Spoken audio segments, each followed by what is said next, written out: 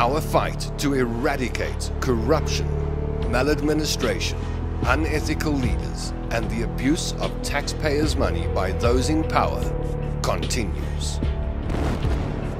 It's fresh, it's fearless, and focused. The OUTA Hour, where your voice matters.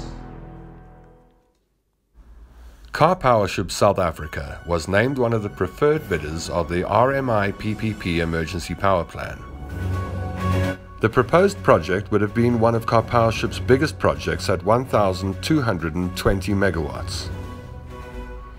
3 power ships are planned to be anchored in the Kruger, Richards Bay, and Saldanha Bay harbors.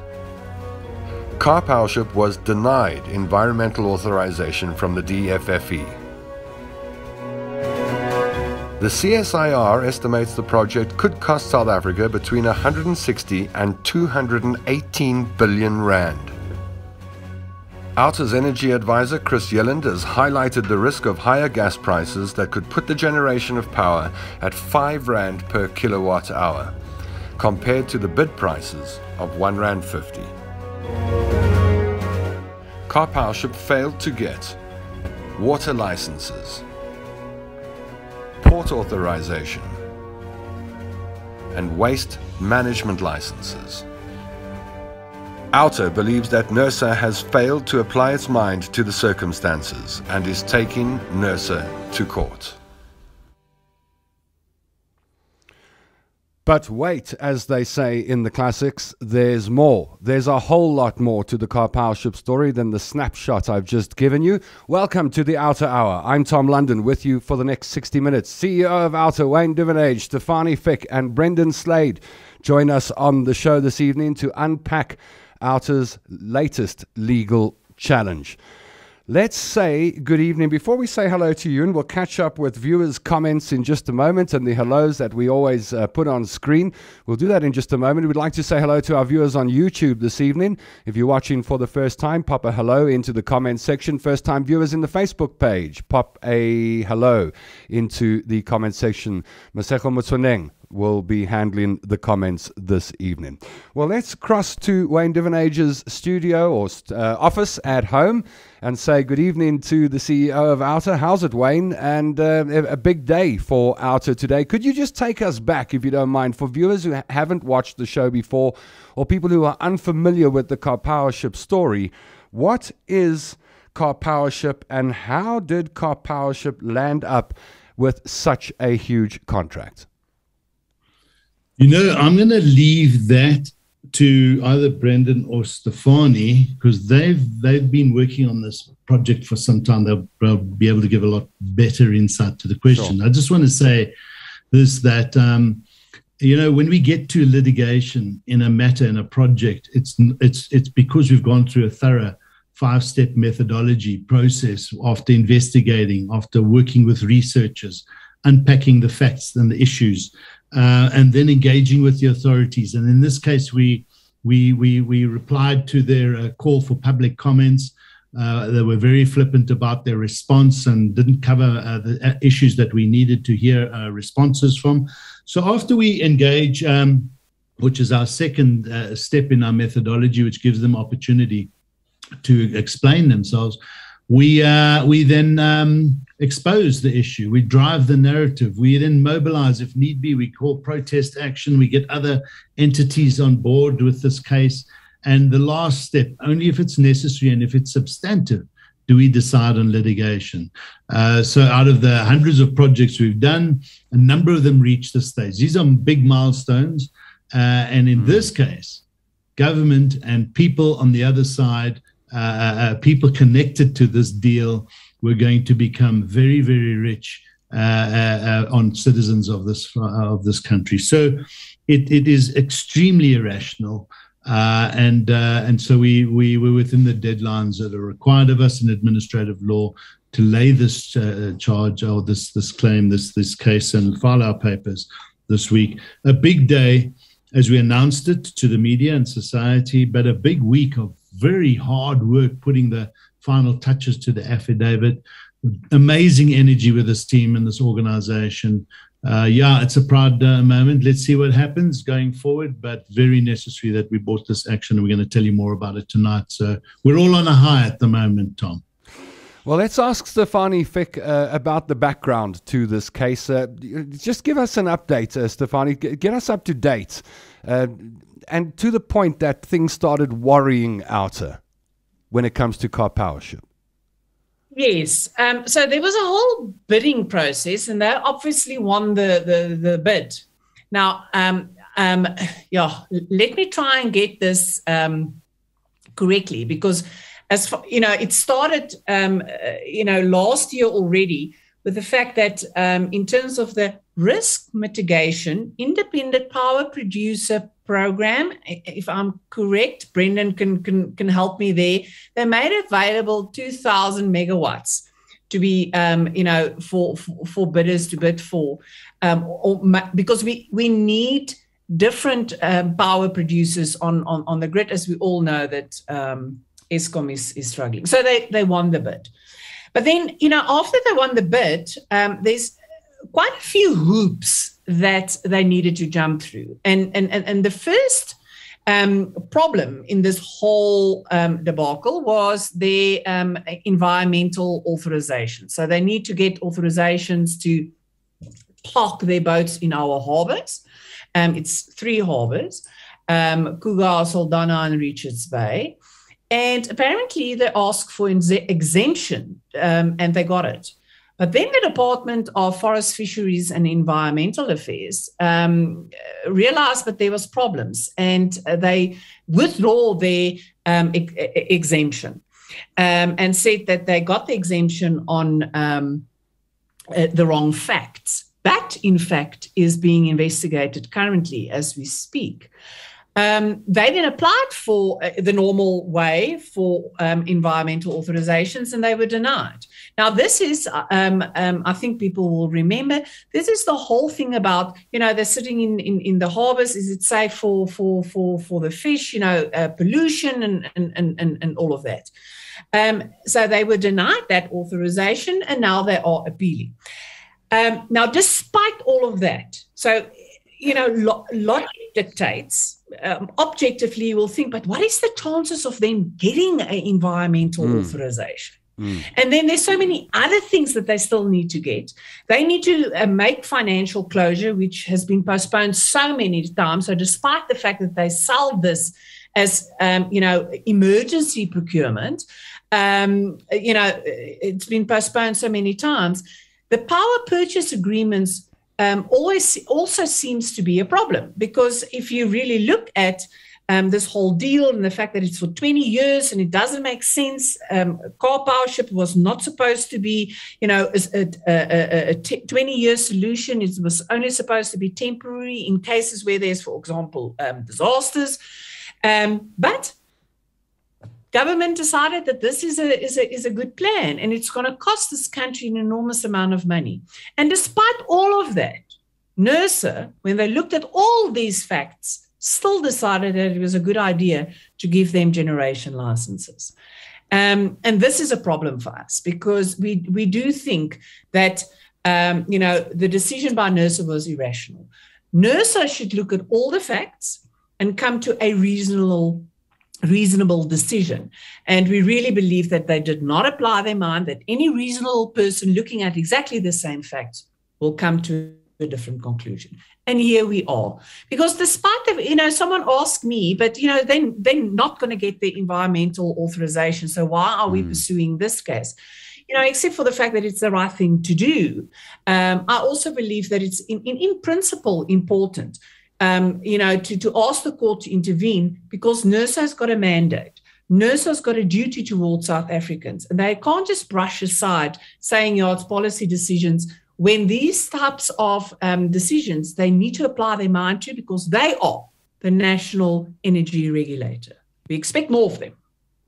Got it. We'll get more details as we go through the show from Advocate Stefanie Fick. And I'll pose a question to Brendan Slade, OUTA Legal Project Manager, in just a moment, and ask him what Car Powership is. Who is this company? Who are these people? But before we do that, let me say hello to a first-time viewer on our YouTube channels, Piweselo. How's it, Spiwe? Good to have you with us. Your first time watching the show. I hope you engage with us and spend many more outer hours with the team. Rudy Heineke is on board. You know him from Outer Hour. He says, good evening, Outarians. Devony Davids, the show's producer, is on board as well. We have Wayne Duvenage in the room. You're welcome to interact with Wayne in the comment section. You can pose questions in the comment section. We'll put them to Wayne on screen if you like. And then we have got Clive Beckett, who wants to know who's in jail for corruption recently, lad. That is a question that Clive brings up every week. Rightly so. We are waiting for those orange overalls, aren't we? Frustrating too. Ian Paulson says, good evening all. Hello, Ian. Good to have you with us. We'll do one or two more quickly. Madeline Gooch is saying hello to Sylvia, and that's nice. Say hello to each other and make friends in the comment section. We are a community, aren't we, of active citizens. And let's take one or two more. Brent Whitehorn says hello. And Philippe Lionette says the ship is already in South African waters. I saw one leaving Durban Harbour a few days ago early in the morning. And Desmond van Breda says, good evening, guys. Now, the comment section is there for you to engage with the participants on the show. They're in the comment section, so you can chat to Stefanie, Brendan, or Wayne during the show. If you've got questions that you'd like me to put to one of our contributors, then pop those questions in the comment section down below this video. And you can also chat to each other. So you can do a heck of a lot in that comment section. And if you haven't, please like and share the program. That's how we get the message out to more and more viewers on Facebook. Now, Brendan, what is Car Powership? Who is Car Powership? What are they designed to do, and why are they in our country? Thanks, Tom. To put it lightly, Car Powership is supposed to be a temporary solution. So how it usually works in the international sphere is a Car Powership project usually has 3 ships. So there's one barge ship that brings in the gas that's imported. And from that ship, it goes over to the regasification ship. And from the regasification ship, there is a connection running to the actual car power or the power ship generation. That's the ship in the middle where the power is generated. From that specific ship, it then goes over to a shore or a port terminal. It's much like a plug and play situation. So the problem we are seeing here is the country wants to enter into a 20-year contract with Car Powership. How it usually happens is this type of technology gets utilized in areas struck by natural disasters. So if there is a typhoon in Indonesia, for example, a Car Powership would dock in the Indonesian ports, and they would supply the power for the period during which the government cannot produce power. So it's literally like a backup generator for emergency purposes. And unfortunately, we are being confronted with this being brought as a permanent solution to ever changing load shedding, which unfortunately will not go away. And if I can just add to the load shedding notion is, yes, to understand this in context, Eskom has a generation capacity of 44 gigawatts of electricity. The tender amount, which Stefanie spoke about earlier, amounts to 2,000 megawatts or 2 gigawatts. Car Powership out of that bid won 1,200 megawatts worth of power. So if you consider it in the greater scheme of things, yes, it is certainly power that we need, but Car Powership will not plug that gap in the long term. By taking away Car Powership's generation licenses does not mean that the independent power producers whose programs are already running will be halted. Those will continue as it is. But unfortunately, the government is pursuing Car Powership, notwithstanding the fact that they could actually connect additional renewable energy in the place of Car Powership. Wayne, was Car Powership, the only bidder that made sense? Was Car Powership the best solution to emergency power problems, in your opinion? No, not at all. They were part of a whole consortium of different, not a consortium, but there were a number of bidders that put forward their solutions to the emergency power requirements as per the RMI, PPPP, lots of P's in there. Government's looking for 2,000 megawatts. And as Brendan says, this is a risk mitigation program in this tight time that we find ourselves in, while government gets its longer term energy requirements in place. And quite frankly, renewables running currently between 5 and 6, I think maybe 7% of our total energy production in this country, where many countries around the world, in Europe especially, some of them are running well over 50%. So we're a long way off. And our consultants, our specialists have given input, and we'll be exposing a lot more about this later on, to show that had renewables been bought in, and a number of them, and additional ones that were not bought into the risk mitigation program, being able to come on board, and it's not very long it doesn't take too long to get them up and running. We would have had far less hours of load shedding in the last year. So it's good to have our input and research backed by these specialists who do the modeling, and to really denounce these claims of base load. Of course, base load is an issue, but the extent of that, what is required. So there were others. I think Brendan had done some good research there, and Stefanie on who they were, but certainly Chris Yelland would have given us some input. He's also one of our advisors, and we've heard very often in the past that they could really have left car power ships out and replaced them with other much lower cost bidders, and much quicker than what car power ships is. Is that what you see when you take a look at the bid, Brendan, that the car power ship deal doesn't make sense? It's a whole lot more expensive? It's absolutely a whole lot more expensive, but it's also government dealing with an international company.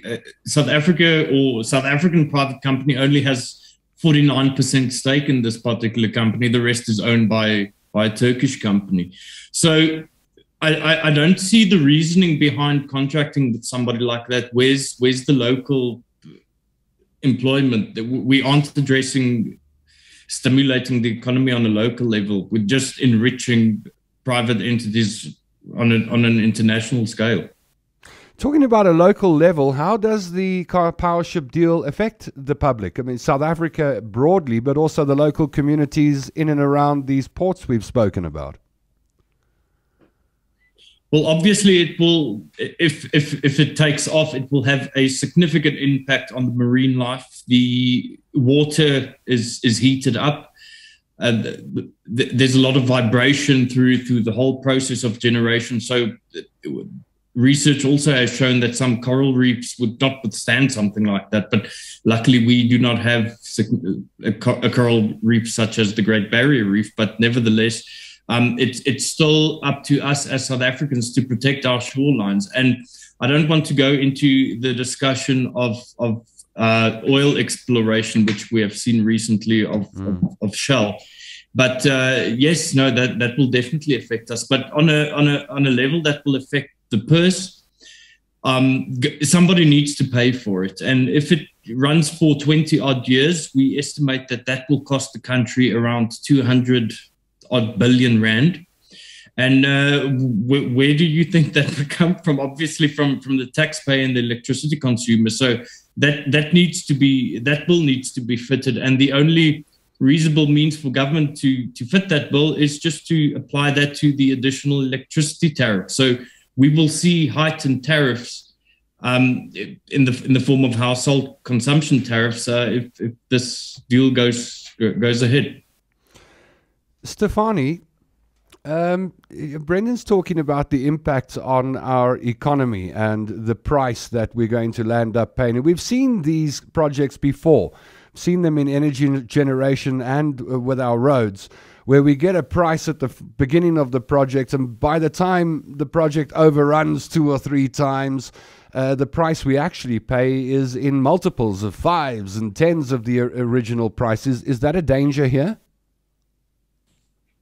Yes, I mean, if Eskom had to ask that they be indemnified against, costs and whatever in this deal, when they sign the power purchase agreement, you must know that there is somewhere something is not lacking. Just explain that to us. What did Eskom indemnify themselves from? Well, I think the PFM, you see, there's certain regulations and acts and legislation that they have to abide by. Now, when the minister said that they can procure 2,000 megawatts and that Eskom will buy the power. So in terms of power purchase agreements. And I think the problem, and this might be a bit of speculation, but it makes sense, is that financially, this deal doesn't make sense. We sit with Eskom that is struggling. They've got old power stations. They need to move on the fact that, they need to move away from coal. And they need alternatives. And I think Eskom realizes that car power ship are not it. There's, I'm not a big enough expert to say, yes, it should be solar. What I can say and what makes sense to me is that it should be a combination of some of the greener electricity and so forth in order to substitute the coal as they work that out. And I think that whether the department, whether there is corruption, and let me just say, we don't necessarily have proof of corruption. I mean, DNG, the bidder that lost the bid, is taking the department and car power ship to court because they allege that there was corruption. But there's just something about this that doesn't sit right with one. If you look at all the circumstances, all the prevailing evidence, stuff that's made public and all of that, why are they pushing so hard for this car power ship deal? Is it with the ownership of, Car Power Ship SA is the sole owner of Car Power Ship Cougar, the three harbors where the ships are going to sit. And then 51% belongs to this Turkish company. But who then makes up that 49% that owes the rest? And where's the money going to? I mean, I just today read an old article, I think it's a 2021 article, that said that some of the people, companies involved have not been part of the energy sector. So yet again, it sort of screams of, but something is wrong, and that this deal is not in the best interest of South Africa. And it appears that despite, being reasonable and realistic, is that I think government is again showing that, they have a policy and they're going to go for it, irrespective whether it's in the best interest. With regards to the money, and sorry, I'll stop talking just now. I'm just looking for because we do want to know about the money, yes. Yeah, our media people has put it so nicely in the report. So, yeah. The car power ship bid price in April 2020 was about R1.50 per kilowatt hour. NERSA said this would by now be up to R2.80 per kilowatt hour. But our independent consultant estimates the current price is close to R5 per kilowatt hour. This is roughly 2 to 3 times the cost of alternative generation methods. So it also goes to the fact that, and I'm reading again from this lovely media release, that the car power ship prices will be affected by the US dollar and the rand exchange rate and the international price of gas, which NERSA did not address. This may come as tremendous cost for the public. So what it tells you is that we don't know what will this end up costing us, because if you look at the reasons, everything is redacted. You don't really know. And that is also part of the reasons why we are on this path, so that there can be transparency. And that if NERSA can't apply their mind, we need assistance of a court to tell them, but, set aside your decision because it's not rationally linked to the evidence before you. Wayne, could the reason for getting this deal done not be that you can just pull these ships into harbors, plug them into the grid, and bang, you've got power and a lot of the problems are sorted? I mean, that's the picture that's been painted. Yeah, but it's not the case, really. It doesn't happen overnight. If this was all given the go-ahead right now, we estimate, and the experts tell us, it's a year to year and a half, maybe even 2 years before energy is being generated. It's not like the ship just pulls in tomorrow. There's a lot of infrastructure that has to be put in place, and it takes a while. And there's other, that's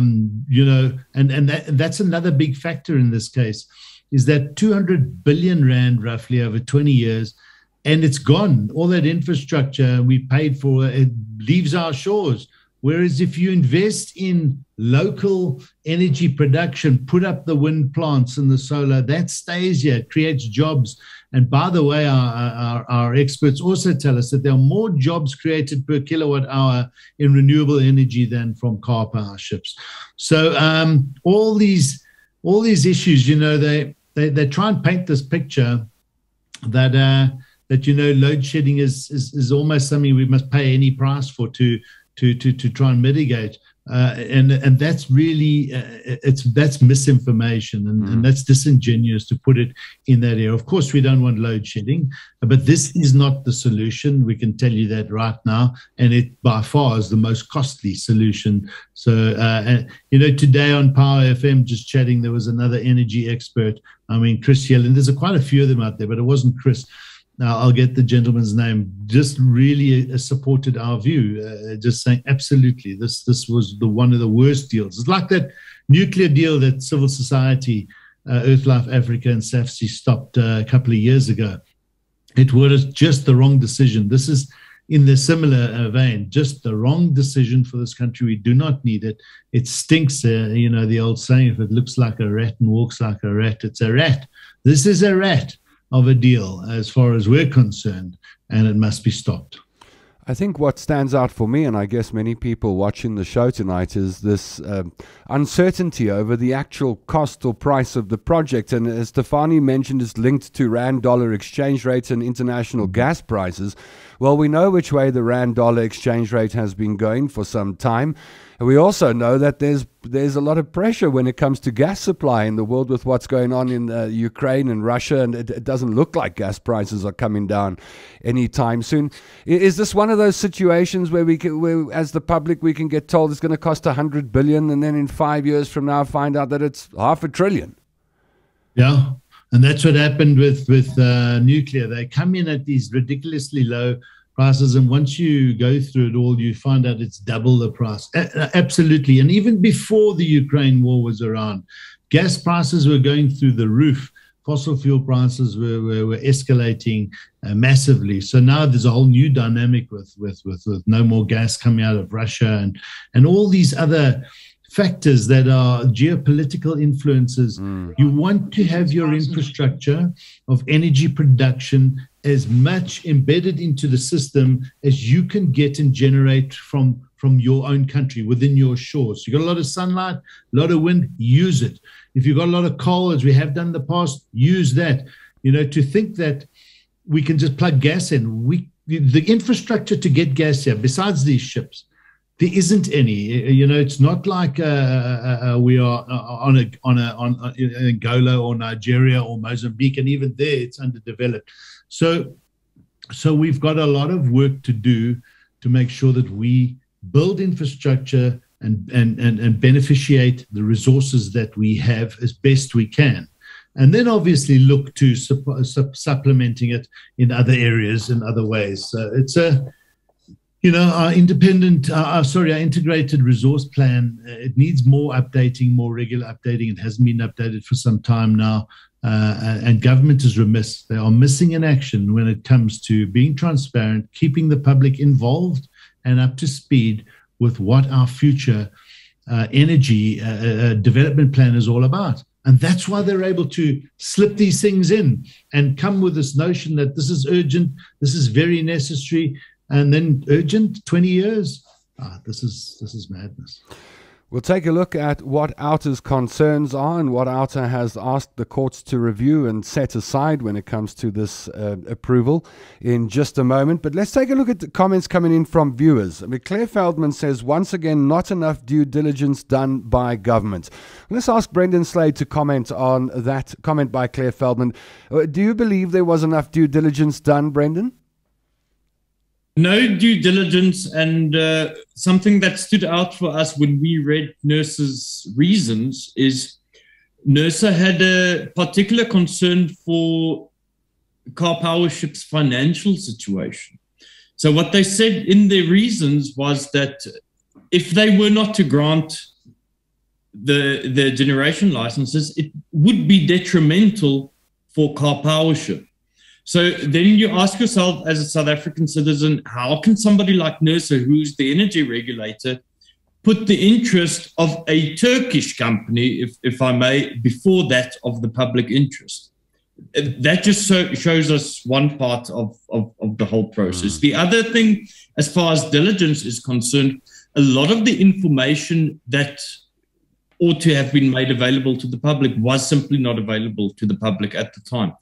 With what is more concerning, that outstanding information was also not made available to NERSA at the time of the decision, so that makes the whole process even more irrational. Stefanie, Andre Jennings says shortcuts were taken. I mean, Brendan's just spoken about the lack of public participation or information in the public participation process. Do you believe shortcuts were taken, and what kind of shortcuts were taken? Sure. I think this is now, it all is sort of linked to the question, was there corruption? Is there some, are there shenanigans going on? Sometimes one can think what you want. You can't always say this. And as OUTA, we don't necessarily have evidence of corruption per se. But did they take shortcuts? I think that you can deduct that from the fact that they have information in front of them that they either ignored or decided it doesn't matter for whatever reason, and then decided to give the Karpowership IPPs the generation license is a good idea. Now, the worst case scenario is that everyone is on this bandwagon, everyone is getting something just so that they can make this decision. Don't know. But you know what worries me is that the first thought in everyone's mind is it corruption? Who is benefiting from all of this? And this is to the level that the trust in government has fallen to. And it is, we can't function like that. We need to trust government to act in our best interest, that they will use our money, taxpayers' money, in the best interest of everybody.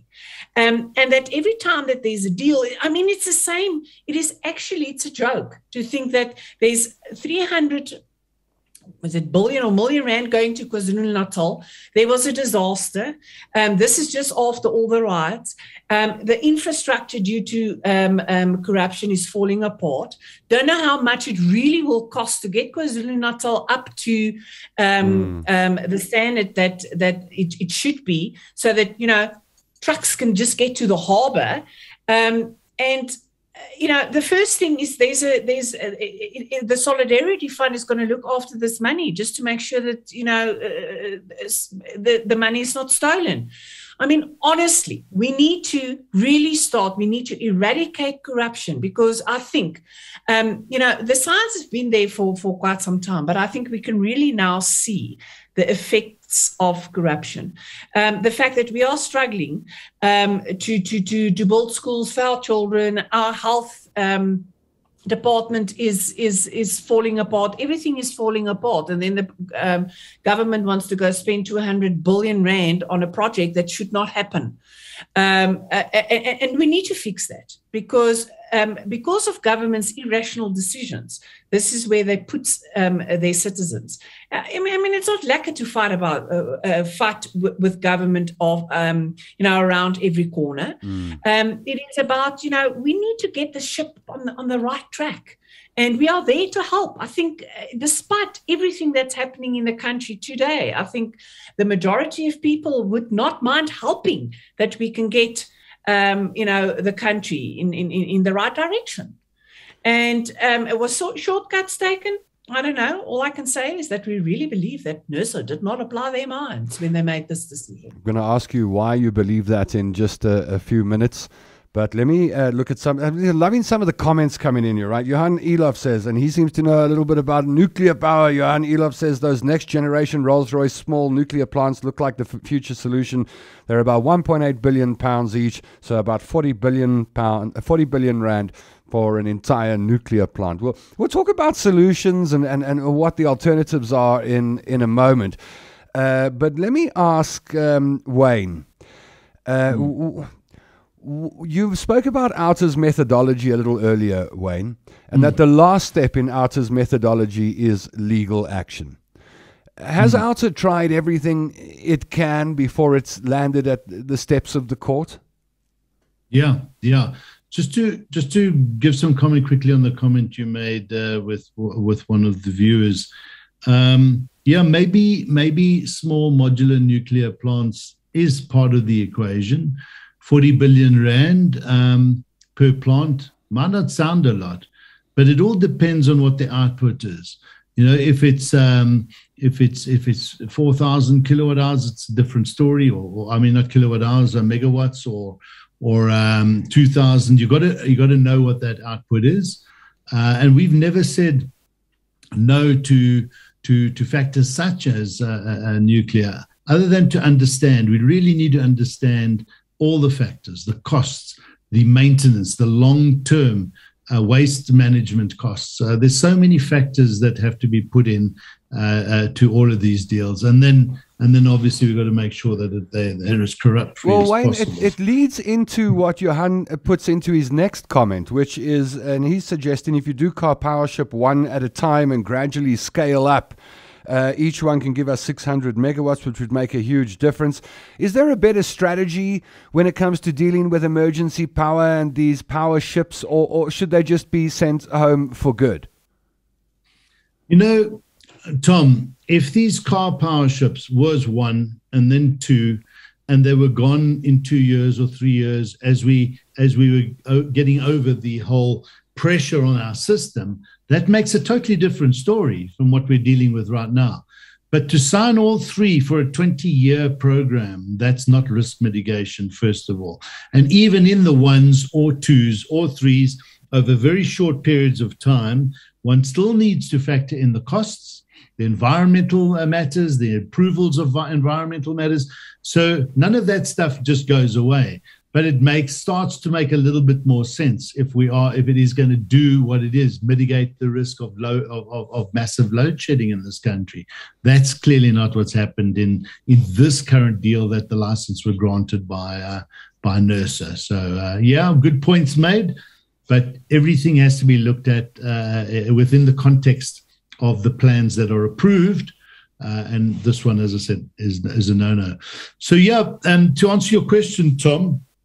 Not all our projects get to litigation because very often in the first stage of investigation, we don't find enough evidence, we don't find enough substantiveness, and the research doesn't show exactly that there is a problem here. And so it might not even make the first hurdle. Those that get through the first hurdle from whistleblowers and research and specialist input, and it is substantive, it is within our mandate. This is something that we have to tackle. We then pass through our project approval process that says, do we have the resources, first of all? And if this is something that has to go right to the end to court, are we prepared to go there? We've got to always answer that because we don't want to just expose. And then this is the methodology of many NGOs. They expose the issue, but they do not hold the feet to the fire of those who've abused their authority. And we've got to go all the way. So So once it crosses that hurdle, then we give the powers that be the opportunity to explain themselves, possibly change their behavior. Maybe we've got it wrong. So we engage with the powers. And sometimes projects have got there and there has been a change in behavior. There has been a commitment to rectify the situation. And that's where the project might stop. If they ignore us or they don't answer us or they give us a story that just really tries to fob us off, then we go into exposure. We formulate the narrative. We get the society and the authorities and all stakeholders aware of what our concerns are. That sometimes bring about change, and then we mobilize protests. You've seen Ali, and we mobilize also by getting other oversight bodies involved to put pressure. And then it's litigation. And we've gone through most of that process. We have to go through all those steps. On this one, we've exhausted ourselves. Brendan and the team have made submissions to NERSA, very calculated submissions. We've had a good look at the argument that we have to present, how they've broken the law, how they've fobbed society off, how they've ignored us. So yeah, a lot of work has gone into it to get us to this stage, and this is so big and so substantive. We had no option but to go to court, and it's sad that you have to. And by the way, this is a multi-million rand court case. It's a big court case. Just the experts giving input in that, thousands, hundreds of thousands of rands of modeling and evaluation, and so this is stuff that costs us, and we've got to now go and find the money for this matter. We have a bit of a war chest which enables us to move fast, but we've got to keep building that up. So we are going to be appealing to the public. This is their case. We, again, we need to turn to our supporters to get out there and get as many other people on board with these small donations in our crowdfunding program, which helps us in the long run. So a lot of work has gone into this case, and I must commend Stefanie and Brendan and the legal team and the communications team who've done an outstanding job. The work put to get us to where we are now, Tom, the work has been immense. It's been draining. It's been exhausting and tiring. I see Rudy Heineke has put an interesting comment up. He's saying, on a lighter note, Machela Koko today tweeted that for the first time, he fully supported OUTA. It's an interesting one, huh? Fine. Saw that. Yeah, shame. Poor guy. We are his enemy number one. He hates us. And then today, when somebody shared that tweet on our group, we all fell over. Interesting times. Okay, let's get to the case and let's get to the legal challenge and ask Brendan Slade, firstly, just to give us an idea of what you have a problem with when it comes to this NERSA approval, Brendan, and the specifics when it comes to the case. I mean, what are you objecting to? Just to put it in context, Tom, we just need to differentiate between the whole policy behind why we are talking about car powership and the role of NERSA in getting car powership there. So just to go back in time a little bit, as Wayne also alluded to, we made submissions to NERSA last year on the generation license application. So those objectives which we raised then included the objections that the environmental authorizations aren't there, the port permits are outstanding. NERSA did not take into consideration a lot of the financial implications. So at that point in time, we argued that the approval of the licenses were premature. So then came 29th of October last year, NERSA approved the licenses, and that implies that all these hurdles that we told NERSA should first be adhered to, they still remained untouched. So on that basis, you can approach the court in terms of the Promotion of Administrative Justice Act, because NERSA is an administrator in terms of that act, to have their decision, which is an administrative decision, set aside. So our court application is in essence a judicial review application seeking to set aside the decision or the administrative decisions made by NERSA. And this is obviously based on the provisions of the Promotion of Administrative Justice Act, or PAJA, wherein we cited, amongst other things, NERSA did not apply its mind when it made the decision. NERSA did not take into consideration the relevant information at the time. NERSA took into consideration information that was irrelevant. So part of the information that was relevant at the time, which was not taken into consideration, is the mathematical calculations Stefanie referred to earlier. So that was at the time when the bids went out, it was around R1.50, went up to R2.80, and according to the expert input we heard, it is now around R5. So that is some of the information which NERSA needs to take into consideration to say, okay, the decision I make now as the administrator is the right administrative decision because the right conclusion has been reached. If you can just give me a second, I can read out some of our specific grounds for the review application. Just by the way, the entire court application with the grounds for review has been uploaded to our website. So the viewers can just go onto our website and download it from there. One of the additional grounds for judicial review was the absence of financial closure at the time. So as we have observed, Gwede Montash and Co. has just extended the deadline for financial closure around 4 times. So financial closure needs to happen before the agreement can be reached. That has happened 4 times, as I've pointed out. And then the absence of the environmental authorizations by Department of Forest, Fisheries and the Environment. The absence of the Port Authority or the Port Authority permits. And at the time that the application was heard, there was also no evidence that Eskom would enter into any power purchase agreements with Car Powership. So this is a very crucial aspect because in terms of the policy behind why we are talking about Car Powership, you recall we mentioned the 2,000 megawatts.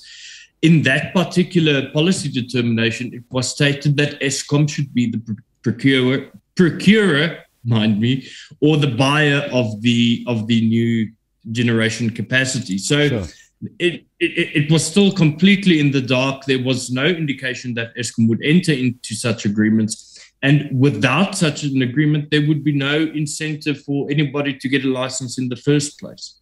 So talking about the power purchase agreements,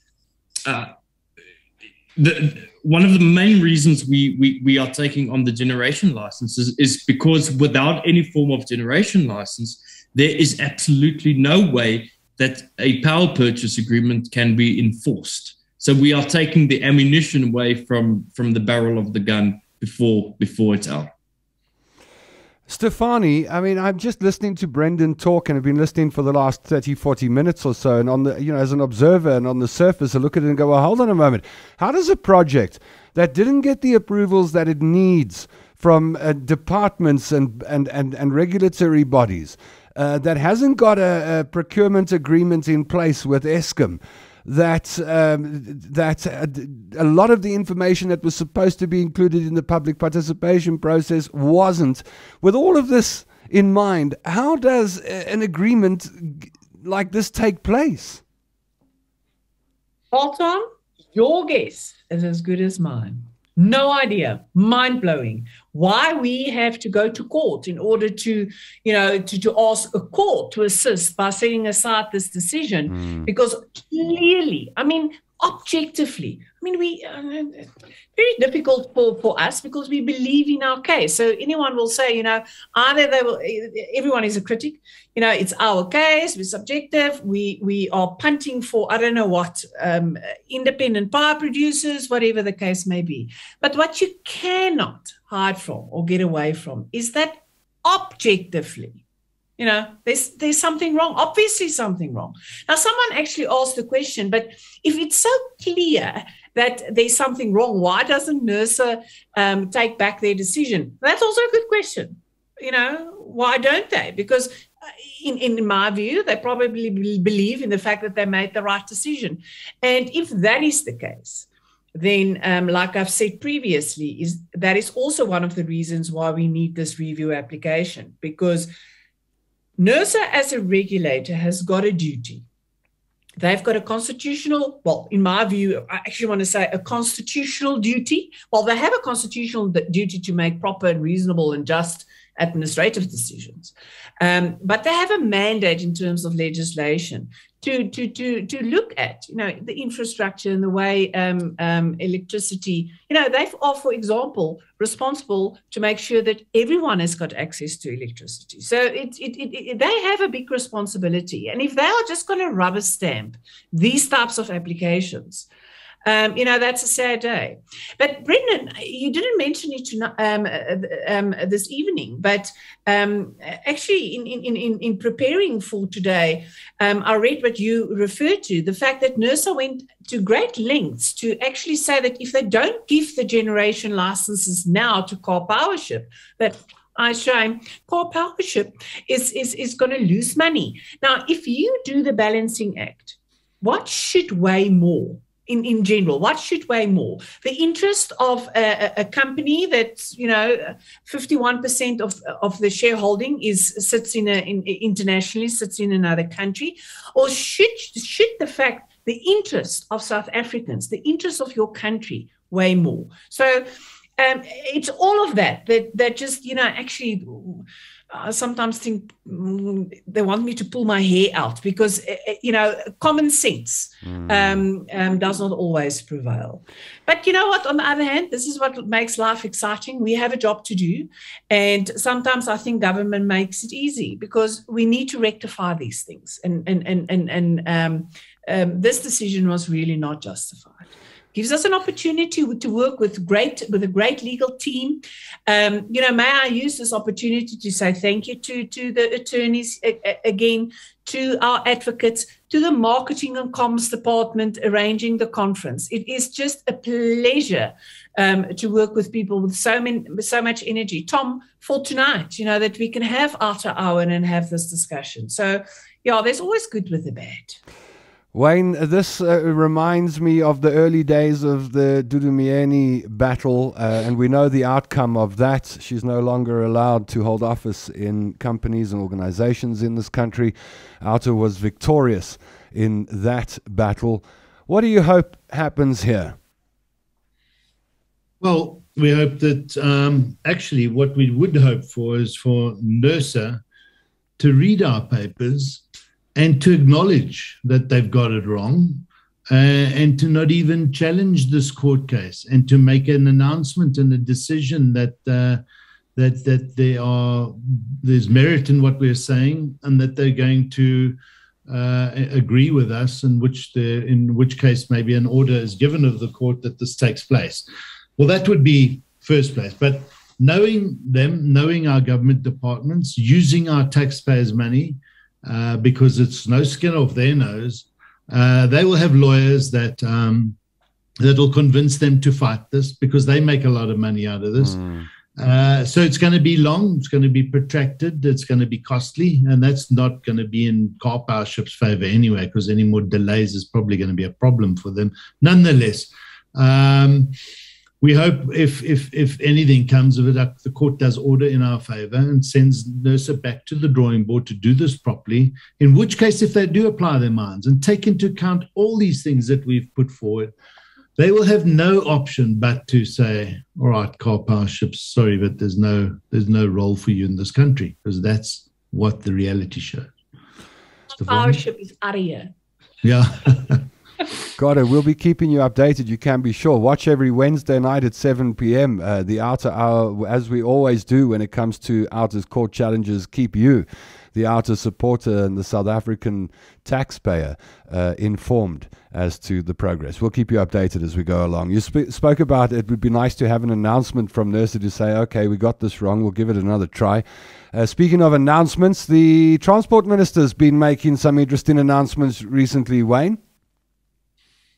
Yeah, so basically they've said, there's 1.3 million motorists that license have expired, and they're not in the system to be renewed, but there's no extension to the deadline.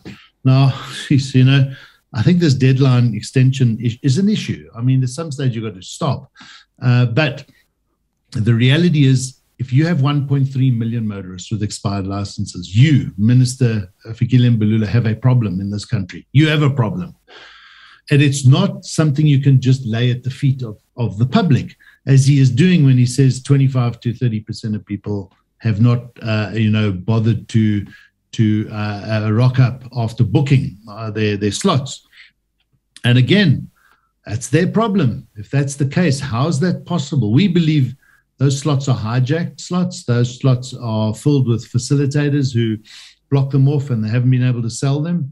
And so it's not the public who didn't pitch up, it's the facilitators, which is, as far as I'm concerned, part of the corruption in this country that is feeding off the scheme and the system. So let's see what happens. We think there's a problem looming because this creates anxiety in a country. This is not good for people in any country. These are fines coming. These are there are going to be traffic officers that are going to really enjoy this situation and position. And it's not a pleasant one. So we'll be talking more about that next week, I think, because there's other things that are unfolding around that, including roadblocks, including the way the authorities are handling this matter. We've got some serious concerns. Is that another potential storm on the horizon? Yeah, no, definitely. And again, authorities getting it wrong and not putting citizens at the core of their decisions and the way they behave. This is abuse of authority, really. They do not engage enough with the various stakeholders, including civil society. They need to start realizing that the answers will come from a collaborative approach, not from an approach of we are in power, we hold the positions of authority, and you must listen to us and you must do as we say. That's their behavior. They did that with e-tolls. They've done that with R2. They're doing it with car power ships. They're doing it with long-distance tolling. Wherever we look, wherever we go to address issues, it's the same thing that, because you're in authority doesn't mean to say you have the answers and know everything.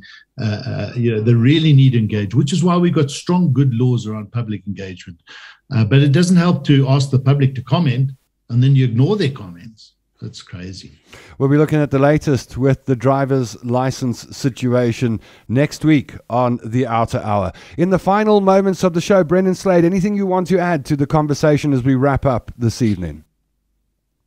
I want to say thank you to all the supporters that keep supporting OUTA. Let's keep on fighting the good fight together and donate if you can. Thank you. And Stefanie Fick? Always lekker to be on the show and be joined by all the supporters and all the questions and discussing matters that is very close to our hearts. It's really an honor to be a civil activist organization, sort of fighting on behalf of our supporters and all the people out there, making sure that we create a better South Africa for all. Please support us. I mean, it really, we love the work that we do, and the more support we get, the more we can do, and the more interesting conversations we can have on the show. But thank you very much. Have a good evening, and motorists, don't be extorted by outstanding fines. We'll talk about it next week. Wayne, your final comments for our Outer Hour viewers and supporters this evening. I mean, it's the Outer Hour supporters donation that allows you to go on this legal fight, isn't it? Yeah, look, everything is about we can only do with the resources that we have, and it's the funds that, we're a non-profit organization. We had a good board meeting today, by the way, the end of our last financial year. Wrapping up things. We've got our AGM in a month's time. And it was good to get the feedback from the board. They're really excited about what we are doing. And this is about active citizenry that has impact, that is effective. But we're only as effective as we can employ the special people that we have, the professionals that have to put these projects together. So it's really an immensely motivating, uplifting experience working with this team, Tom. It's all I can say. And thanks to our supporters for your support. Help us to get more, and we'll do more, as Stefanie says. And to you, Tom, thanks again for a good show. Always a pleasure being with the OUTA team.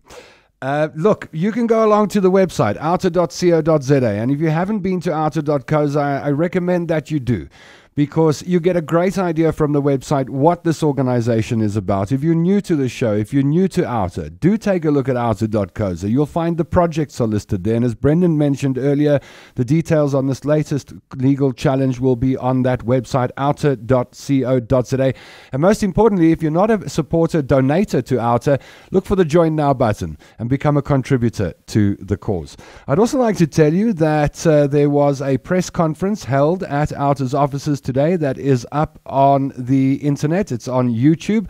The link has been posted in the comments section down below this video by Masejo, and the podcast that has been put together that really unpacks this story when it comes to car powership is also available on iona.fm. The details are in the comments section below the video. So if you'd like to know more, if you'd like to scratch below the surface on this topic, there's a whole lot of material for you that OUTA has produced.